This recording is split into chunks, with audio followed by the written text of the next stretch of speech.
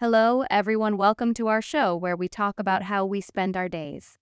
I'm Emma, and with me is Ava. Today, we're talking about our daily routines. Hi, everyone. Yes, we're going to talk about what we do every day and how we talk about it in English. It's going to be fun. Let's start. Ava, what's the first thing you do in the morning? I wake up, brush my teeth, and eat breakfast. Then I get ready for work. That sounds nice. For me, I wake up, eat breakfast, and then go for a walk. Wow, that sounds relaxing. Do you do anything special during your walk? Yes, I listen to music. It helps me feel happy. That's cool. I like listening to music too. What do you do after your walk? I go back home and get ready for work. What about you? I start working on my computer. I check my emails and make a plan for the day. That's smart. Having a plan helps you stay organized. Yes, it does.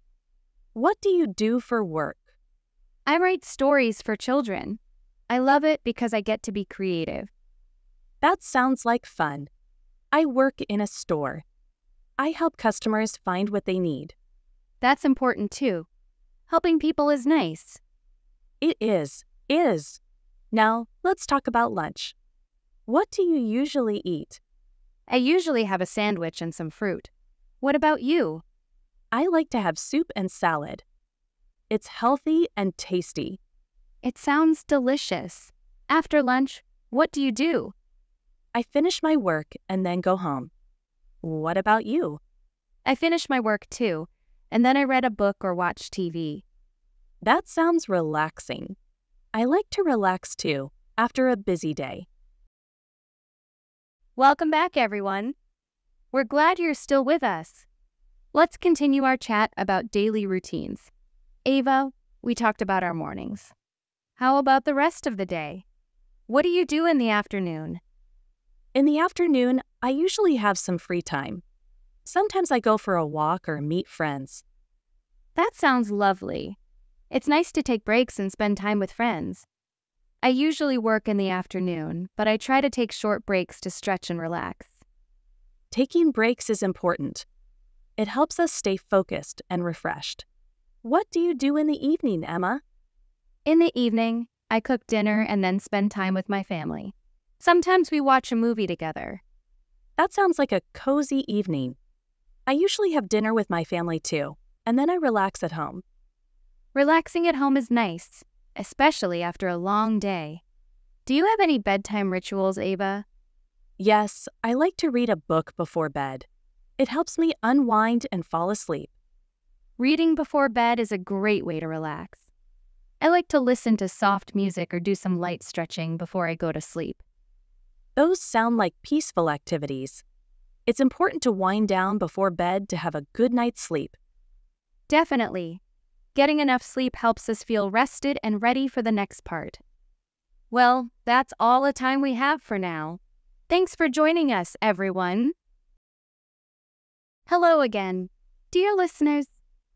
We're back for another segment of our podcast. Today, we want to delve deeper into the importance of daily routines and how they shape our lives. Ava, let's talk about why routines matter. Absolutely, Emma. Routines give us structure and stability.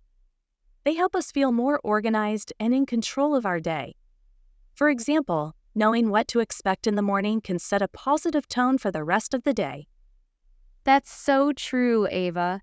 Routines can also reduce stress and anxiety. When we have a plan for our day, we feel more prepared to handle whatever comes our way. It's like having a roadmap for success. Exactly, Emma. And routines can also foster healthy habits. For instance, if we make it a habit to exercise every morning, it becomes easier to stick to our fitness goals. Yes, consistency is key when it comes to forming habits. And routines can help us stay consistent by providing a framework for our daily activities. But it's essential to find a balance, Emma. While routines can be beneficial, it's also essential to be flexible and open to change. Life is unpredictable, and sometimes we need to adapt our routines to fit new circumstances. That's a great point, Ava.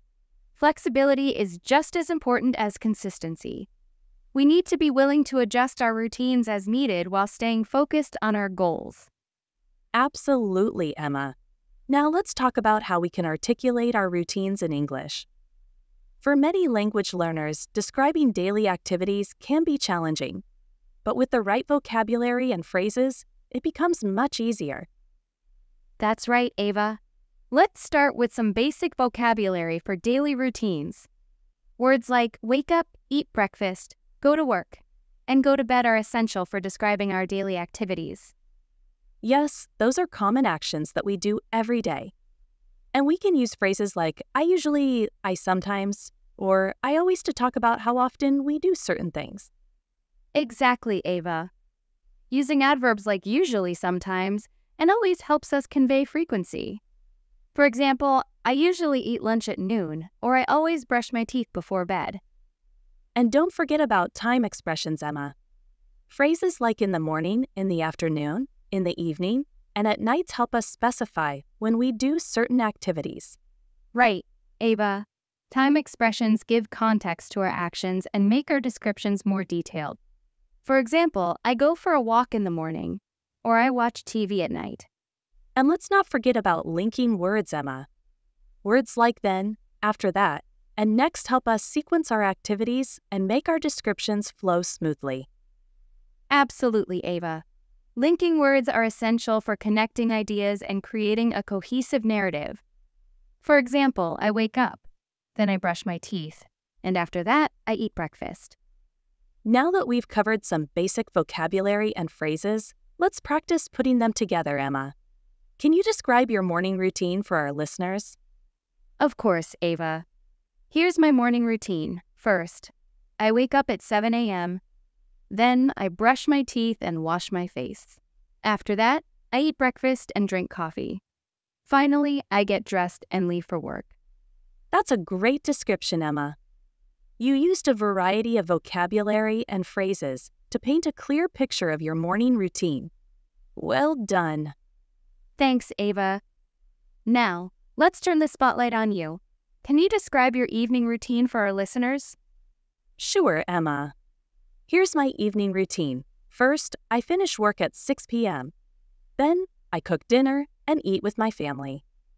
After that, I relax by reading a book or watching TV. Finally, I go to bed around 10 p.m. That sounds like a relaxing evening, Ava. You did a fantastic job of describing your routine using the vocabulary and phrases we discussed. Thank you, Emma. And remember, listeners, describing your daily routines in English is a great way to practice your language skills. So, don't be afraid to give it a try. That's right, Ava. Practice makes perfect. Well, that's all the time we have for today. We hope you enjoyed our discussion about daily routines and found it helpful. Yes, thank you for listening. Everyone, take care, and we'll see you next time.